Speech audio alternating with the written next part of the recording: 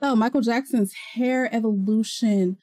I honestly found Michael Jackson super adorable with his afro, but I really just love Michael Jackson's bad era hair. His hair during the bad era was just delicious, like just succulent, and just let's just get into the video. This is the detail inside Michael Jackson's hair evolution from 1969 to 2009, the details. So yeah, let's just get into this video.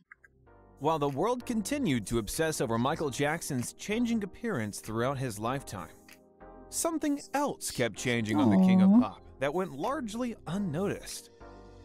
His hair. His hair.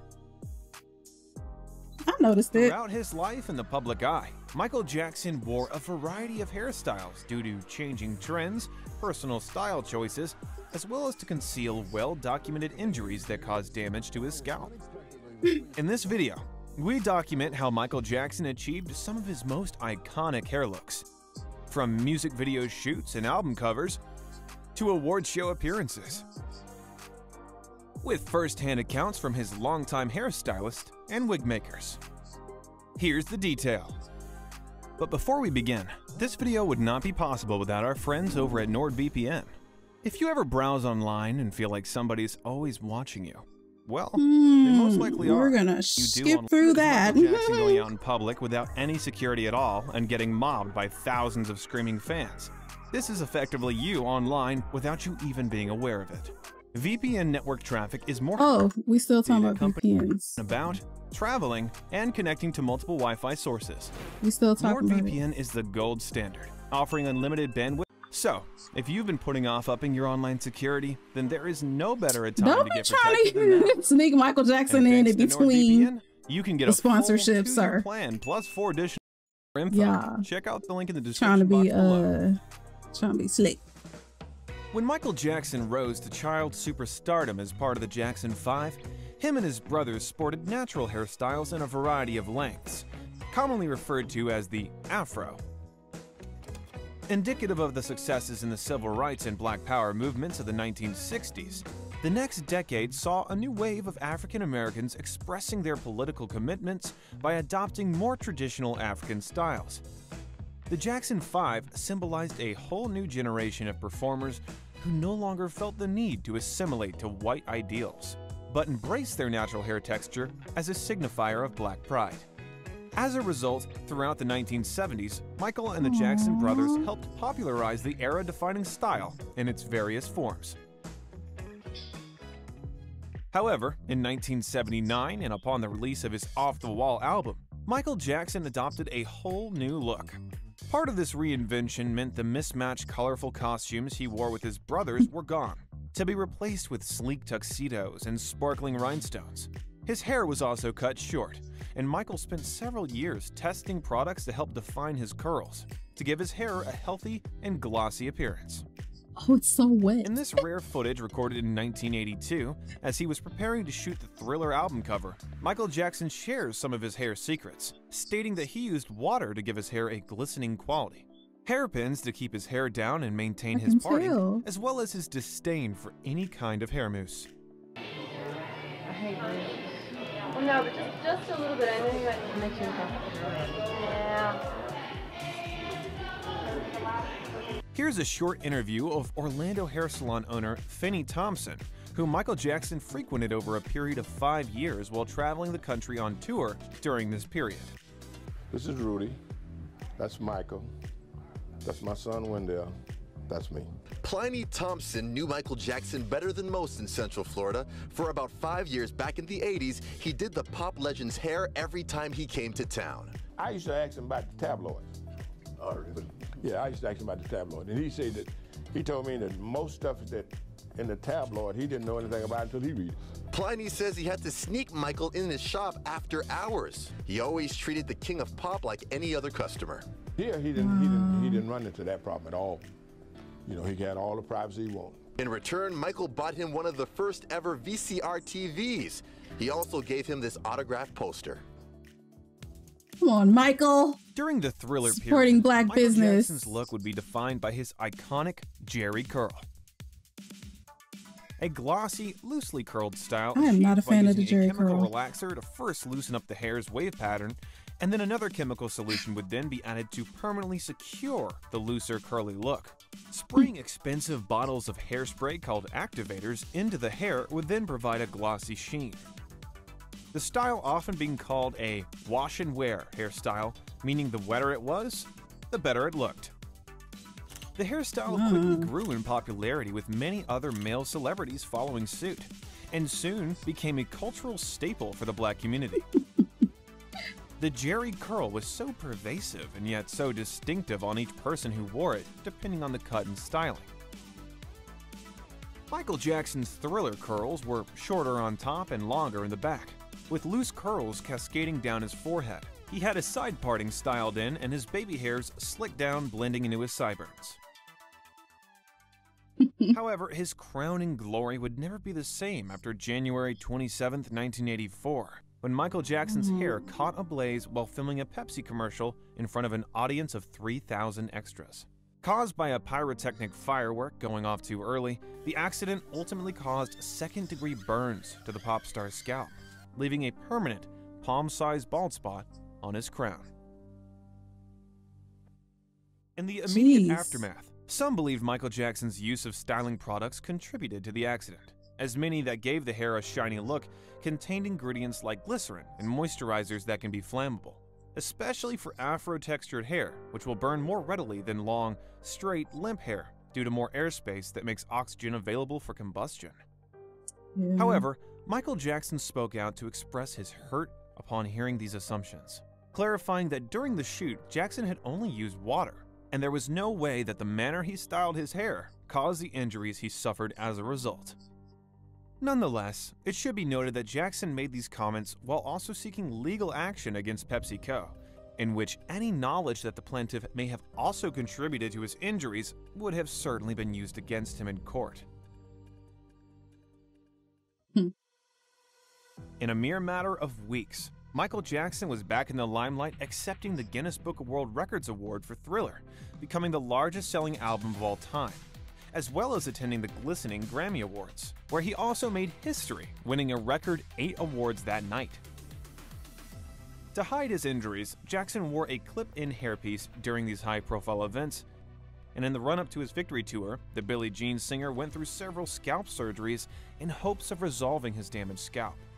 However, these procedures weren't given enough time to heal before Michael began a grueling schedule of performances as part of the Jacksons tour, in which hairpieces had to be worn throughout.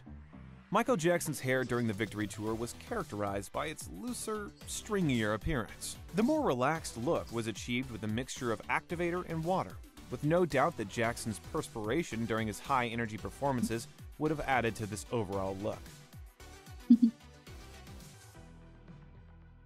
In the years after Thriller, Michael Jackson grew his hair longer in the back, but kept it shorter in the front, so his curls would continue to frame his face.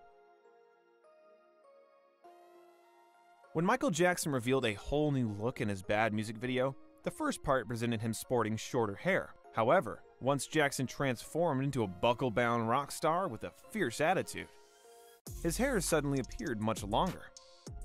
He maintained Even the part thought of about his that. hair and combed Paid out the attention to curls, that. adding extensions in the back, making his hair appear bigger and looser, as opposed to the small and tight curls he had earlier on. A long shag that he constantly tossed and flipped as he danced, all with the help of a wind machine. The Bad era would be defined by Michael Jackson's much longer, looser curled look, which he achieved by applying perms to his hair and adding in extensions to increase length and volume. While on tour, Jackson would often wear his hair in a loose, low ponytail, a more secure style when performing, and in more humid climates. Michael would also repeatedly be seen wearing hats, whether his signature fedora, a la Smooth Criminal, or something more casual while on the road. After years of touring, and as he entered the 1990s, Michael Jackson was contemplating a new look. Recommended by his sister Janet, Michael was put into contact with Carol Lemire, a prominent hairstylist and wig maker who had many years working in fashion and styling the hair of other celebrity clients. It was really funny because I went to Havenhurst And when he always stayed at the back of the house where you went up these stairs. And when I knocked on the door when he was told I was there, he slammed it in my face and asked me if I could go back down and wait by the car. So while I was waiting by the car, I seen Michael, and it was like the Pink Panther. He was sneaking behind bushes to get into the house, the main house, to change because he had like a shower cap on, and I guess he didn't want me to see him like that. He was real shy at first because he liked my hair because I'm Native American and Russian, and he liked my hair because I have dark black long hair and I'm pale. And we just got to talking, and I seen what the problem was, where he got burned, and told him what I could do.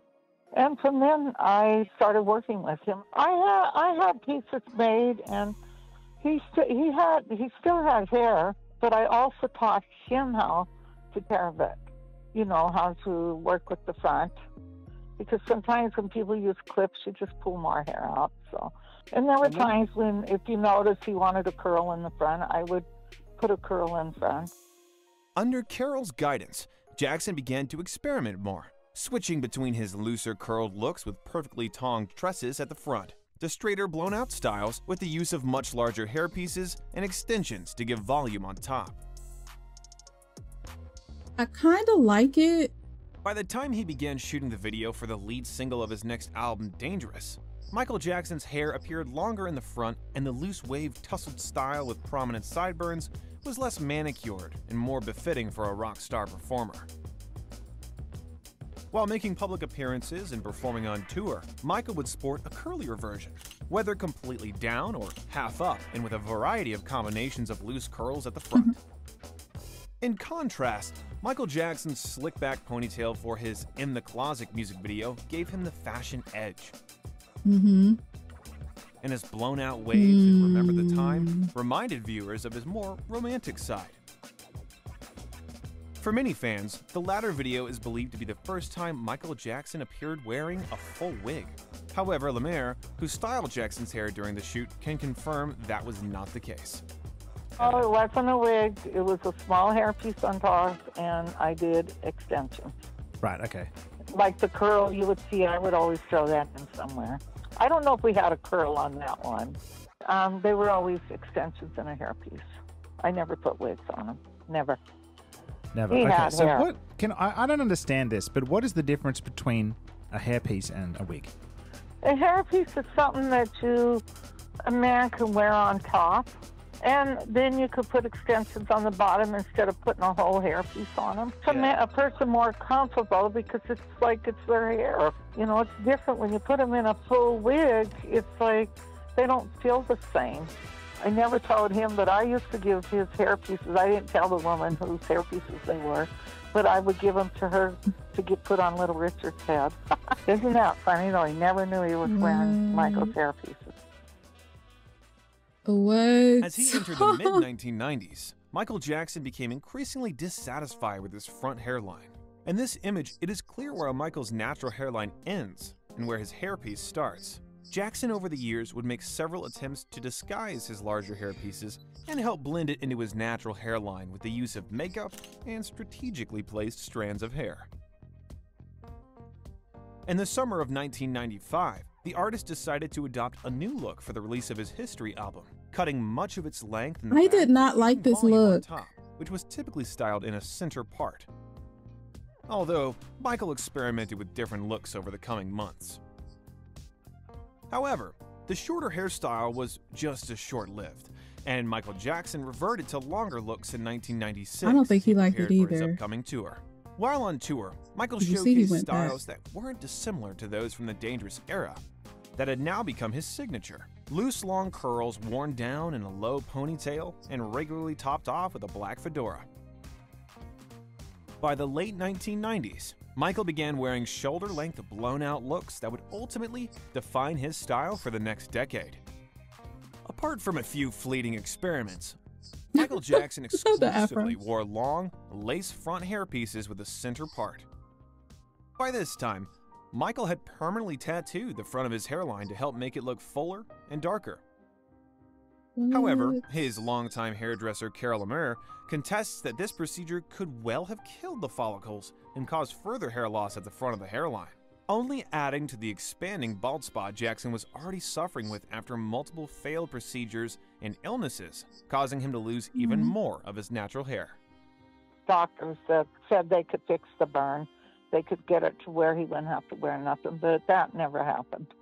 He went to, I think, maybe 3 different surgeries, and it just finally, it was like, let's stop.